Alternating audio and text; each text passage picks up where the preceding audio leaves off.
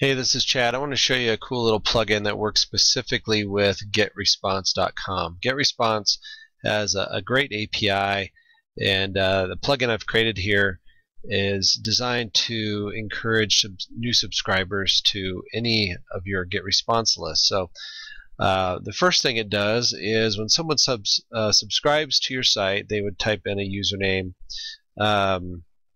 Let's go with something like this, and let's use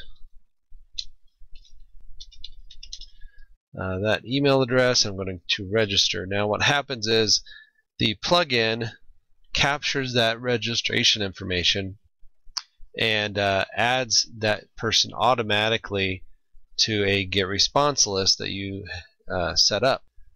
Okay, so let me show you what happened. I paused the video for a second and I went into my Getresponse account, and you can see that my email was added to this list. And because it's a single opt-in, I didn't even have to confirm the registration. So this person is now, every time someone logs in or actually registers on this website, they get added to the list that I've specified. So let me bring up in the right window here. Okay, so also once they've logged in, you can hide and reveal content based on what lists they may or may not be on. So when I subscribed in my settings, and I'll show you the plugin settings, I have them added to the list called C. Wyatt. I'm currently logged in as admin on this account, but let's bring this up. I'm going to log in with, we gotta go find the password here real quick. Alright, so this is the account I just created, and I'm going to log in, and if I go to the site and I go to my test page for this, what I call the ResponseGate demo here, it says I am subscribed to the list C. Wyatt, but I'm not subscribed to this. And let me show you how that works. So if I log in as admin, let me go to my other browser here. You can see that I'm using shortcodes. I use GR verified. So this is looking at the default. So if you look at the settings here, here are the response or Getresponse settings. So you enter your API key, which you get from Getresponse. You choose a default campaign. There's the C. Wyatt, and I check the box to have new subscribers, or anytime someone registers, they're added to this Getresponse campaign. Now, down here is where it shows the shortcodes. I can use GR verified or GR not verified, and I can optionally just specify which list I want to check.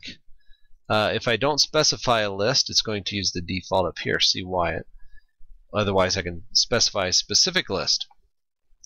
Alright, so if we go back and look at the code for this page again, you see that GR verified. So this is the content that will be displayed to someone that is on the list. And here's the code. I've added a shortcode for if they're not on the default list. So it'll either say you're subscribed to list C. Wyatt, or it'll say you're not subscribed to list C. Wyatt. Now, of course, there can be any content in there you want. This could be downloads, this could be special reports, just whatever content you want to reveal to people that are on your Getresponse list. Now down here, I've specified a different list. So I use GR verified where list equals Chad Wyatt. That's another list I have in my Getresponse account. So this is if I'm on the list, that's what's displayed. If I'm not, GR not verified, the list equals Chad Wyatt. If I'm not, then show this content. And that's what is happening here. So not a very fancy demo there, but you hopefully get the idea.